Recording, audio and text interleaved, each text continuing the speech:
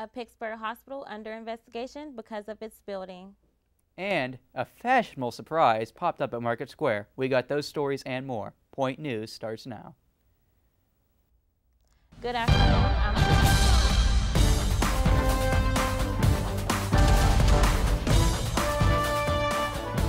Live from the Point Park University Broadcast Center in downtown Pittsburgh, this is Point News.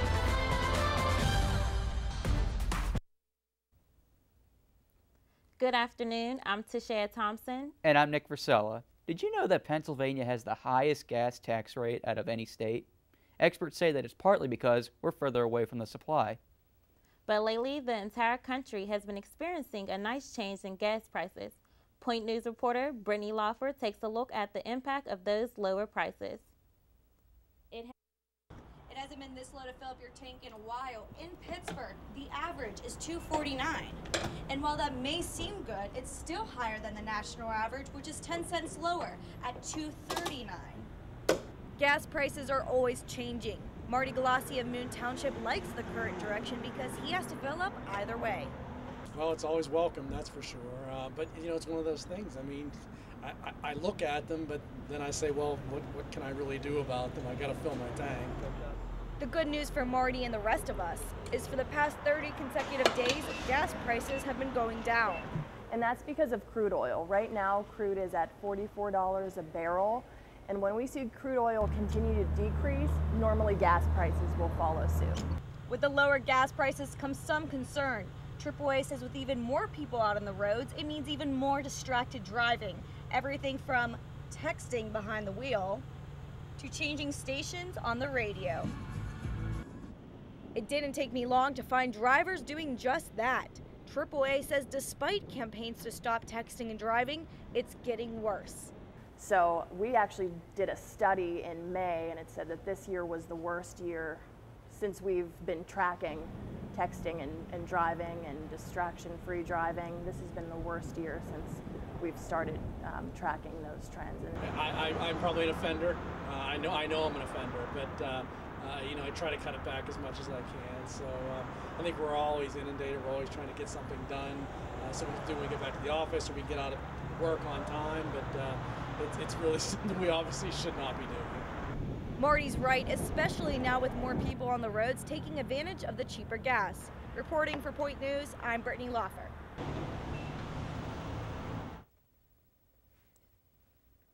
Guys, what are you doing with the props? They're working on it. Today, Pope Francis continued his historic trip in the United States with the first several address to Congress. The Pope arrived in the U.S. on Tuesday. He was met by President Obama, Vice President Joe Biden, and their families. After Washington, D.C., the Pope will move on to the New York City, where he will visit the 9/11 Memorial Museum and hold a Mass in Madison Square Garden. The Pope's final stop will be in Philadelphia before departing for Rome on September 27th. Last year, it was free, but this year, get ready to pay if you want to watch Point Park sports online. In the off-season, the university's athletic department teamed up with Stretch Internet Streaming. The good news is, though, the quality will be higher for the pay-per-view programming. The athletic communications director, Kevin Taylor, expects the transition to be positive.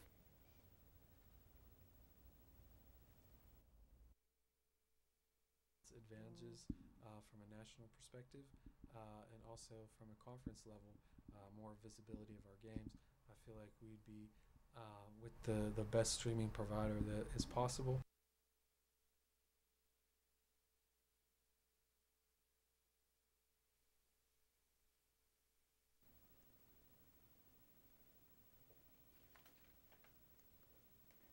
You can choose from 3 online packages. For one game, you'll pay about $8. For a $25 package, there's a $25 package for any sports season. And for $75, you can watch all the games all Monday year night long. we have half off grilled Viewers can tune in online through Point Park's website to watch coverage.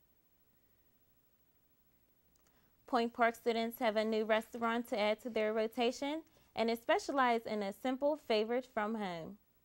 The Yard in Market Square is now up and running. The restaurant, which has another location in Shadyside, is well known for gourmet grilled cheese sandwiches. Owner Dave Ondike says their weekly specials are also popular with the customers.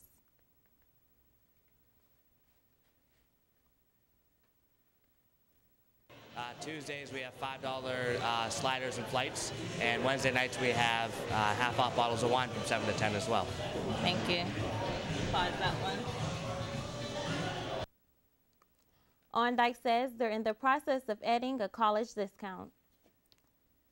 Students who want to unwind and listen to music before the weekend begins now have something to look forward to. The Campus Activities Board is bringing back its fall concert series starting tonight at 6. Point Park's own Gabe Reed will be performing songs off of his newly released album. You may have heard the chants or seen the signs around campus. Point Park security guards want their voices heard. This demonstration on Wood Street at lunchtime on September 3rd. The guards are demanding a pay raise. They feel the current rate of $9.50 an hour isn't enough. SEIU is a labor union that represents almost 2 million workers all over the world. Coming on Point News, UPMC under investigation. The reason, government health officials visit the hospital. And Point Park's media teams have a new makeover for the school year. Details are coming up.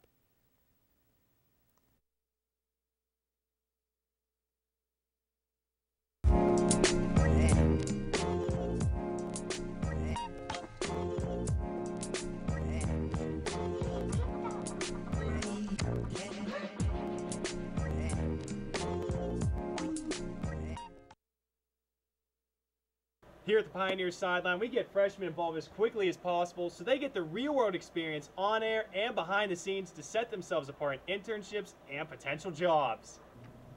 Blaine, where is that video? I needed it in KeyPro like yesterday. All right, I got you, Chris. But I had a quick question for you guys. What do you mean a question? It's always a question.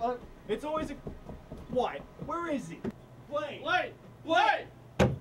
Freshman, you can't find any good ones anymore. Ever wanted to be behind the mic and have the world listening to your show on campus? Well, it's just as simple as joining WPPJ, Point Park's student-run radio station, located on the second floor of Lawrence Hall, right next to the dining services. Listeners can tune in using Point Park's website or through the TuneIn app by searching WPPJ. WPPJ welcomes any new DJs that want to get involved, so be heard. Do you have what it takes? An expression, a belief, a symbol, freedom to worship, an unspoken word. To express yourself means standing up for what you believe in. There's a freedom to worship and a freedom to live. To speak never saying a word, to love, to let your voice be heard. The light of your own path. For more information, visit www.freedomofspeechpsa.org.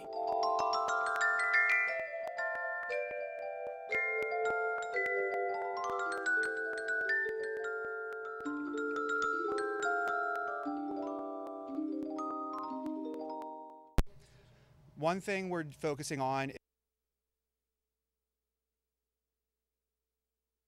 Infectious control experts are now investigating UPMC Presbyterian and Montefiore Hospital for mold. After patients receiving transplants contracted fungi infection, 3 people came down with the infection, 1 person died. UPMC made the decision to shut down its transplant program during the investigation. A new study released Monday of the top 27 nationally ranked universities said that 1 in 4 women have reported being sexually assaulted in the last year. The survey also said that only an average of 28% of these cases were reported. University officials hope Title IX, which is a federal law, can effectively educate students and faculty when it comes to recognizing and handling sexual misconduct. The annual internship and job fair is coming to campus. The event helps students network with more than 100 employers looking to fulfill internships as well as part-time and full-time positions. This event will be held at the Student Center on September 29th from 12 to 3:30 p.m. If you have any question about the fair or your resume, email career development at careerdev@pointpark.edu. A new addition is coming to the Student Center. A new front desk is currently being installed on the first floor. Security officials say that the desk will make the first floor more appealing to visitors. The desk will also have more openings for the guards to leave through in case of an emergency. Pittsburghers are slowly getting over the sadness of downtown Macy closing, but the latest news might ease the pain just a little. It was just announced that Light Up Night patrons will be able to view the holiday window display just one last time. Core Reality, who purchased the building for $15 million, is working out the deal to allow holiday displays to make an appearance for one more season. Market Square is always a hot pot for events. This past Thursday, there was a pop-up fashion market around lunchtime. 15 vendors brought up select merchandise to the square. One particular vendor, Marissa Zimmerman from Mahonganela, showed up with her entire store, the Vintage Valet, which is a mobile boutique. The clothing from the vendors ranged in prices as well as styles and showcased some of the best vendors in Pittsburgh. Coming up in sports, the Pirates break out the champagne in Colorado. Details of the victory that sent them to their third straight postseason. Plus, Campus Media is under new management. The new leaders after the break. Is rebranding WPPJ.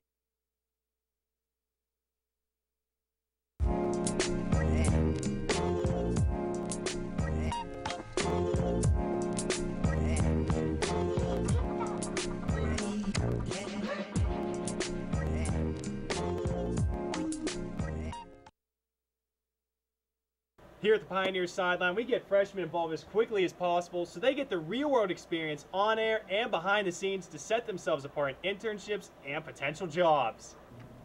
Blaine, where is that video? I needed it in KeyPro like yesterday. All right, I got you, Chris. But I had a quick question for you guys. What do you mean the questions? Just, like, It's always a answer me? question. It's always a... What? Where is he? Blaine. Blaine! Blaine!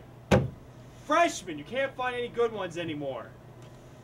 Ever wanted to be behind the mic and have the world listening to your show on campus? Well, it's just as simple as joining WPPJ, Point Park's student-run radio station, located on the second floor of Lawrence Hall, right next to the dining services. Listeners can tune in using Point Park's website or through the TuneIn app by searching WPPJ. WPPJ welcomes any new DJs that want to get involved, so be heard. Do you have what it takes? An expression, a belief, a symbol, freedom to worship, an unspoken word. To express yourself means standing up for what you believe in. There's a freedom to worship and a freedom to live. To speak never saying a word, to love, to let your voice be heard. The light of your own path. For more information, visit www.freedomofspeechpsa.org.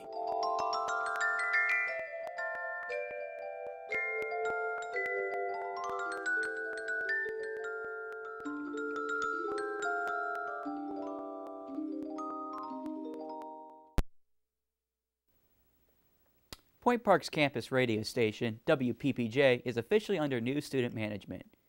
WPPJ has always had success in getting students interested in the station, but this year, increasing involvement is just one of the goals the new general manager has in mind. Point News talked to the new executive board about what changes they plan to make to better the radio station. One thing we're focusing on is rebranding WPPJ, making students that aren't part of broadcasting aware of WPPJ, and also just trying to make the student body in general aware and listening and being involved. We're really excited at WPPJ to have over 40 shows. It's been a big boost up from semesters in the past, and we're really excited this semester. I'm having a blast. One thing we're focusing on is rebranding WPPJ, making students that aren't part of broadcasting aware of WPPJ, and also just trying to make the student body in general aware and listening. You can find WPPJ on the radio at 670 AM or online at WPPJradio.com. UVU's morning talk show Daybreak is using the semester to undergo some major changes. The TV studio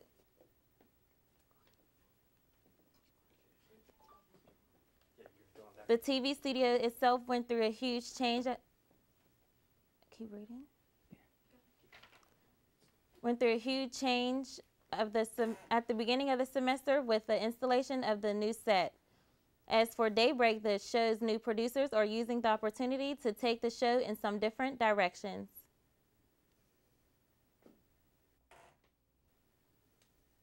For this semester, since we have all this new equipment, we're trying out things since we're learning the new equipment still. We have some ideas, like my co-producer and I have some ideas to use all the new equipment, like the virtual set, to do some cool segments.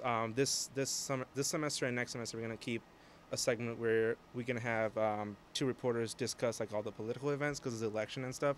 I think, if anything, that I will try to make it more fun, especially with interviews. I think if we do an interview, I'm definitely going to try and ask off-the-wall questions to make it more fun, more exciting, not just the traditional, what do you do, why do you do it? Just try and ask more fun questions just to make the whole show a little bit livelier instead of just a traditional kind of morning news show. Daybreak shoots every Thursday night, 8 in the TV studio, and can be seen on YouView or online at youtube.com/Point Park Television. Right now, let's get a check on the weather. It's a beautiful fall day out there today. Will we have a nice weekend to match? Let's send it over to Aubrey Hankins for your forecast. Aubrey? Thanks, guys. Well, you're definitely right. The weather has been gorgeous today.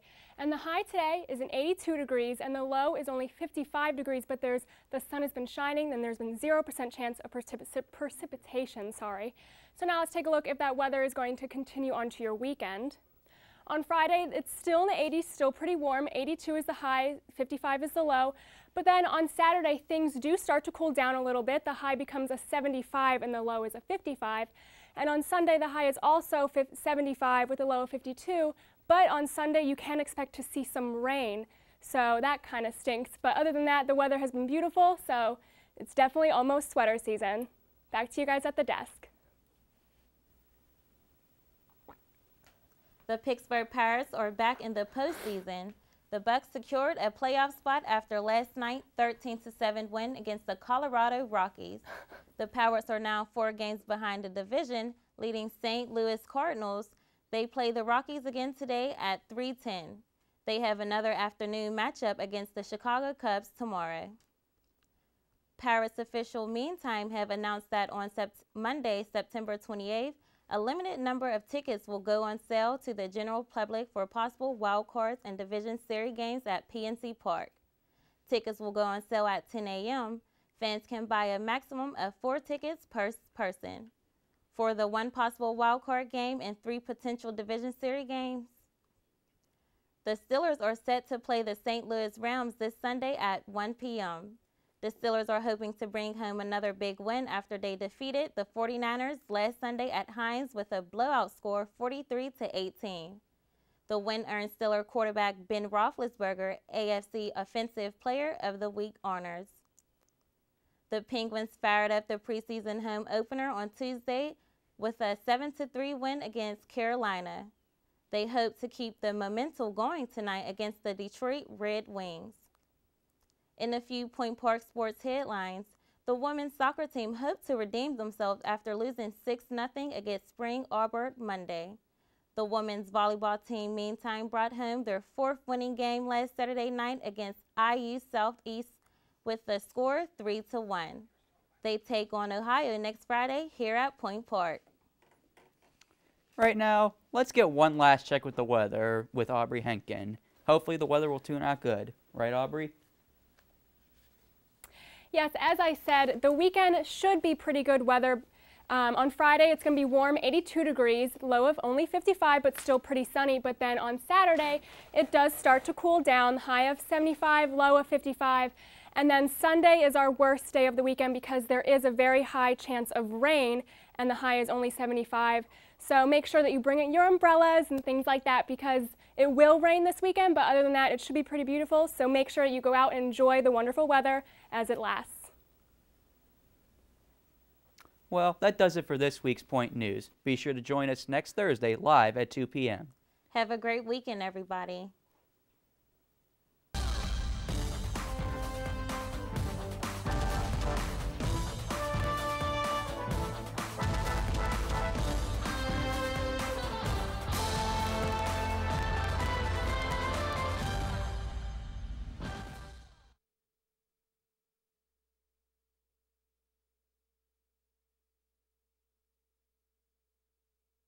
here. Can you get off your chairs and put them all the way to the